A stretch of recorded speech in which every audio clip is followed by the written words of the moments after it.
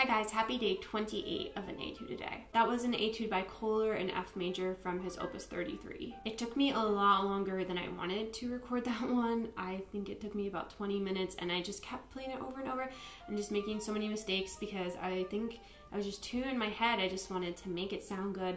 So I hope that I got an okay take in there somewhere.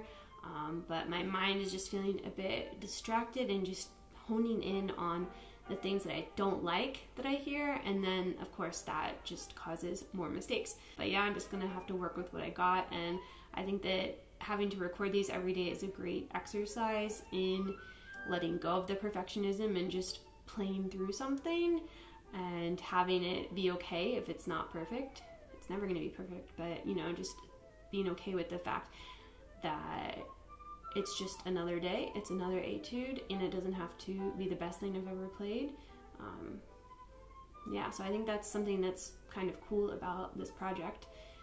And also I think it's just really great to record yourself every day.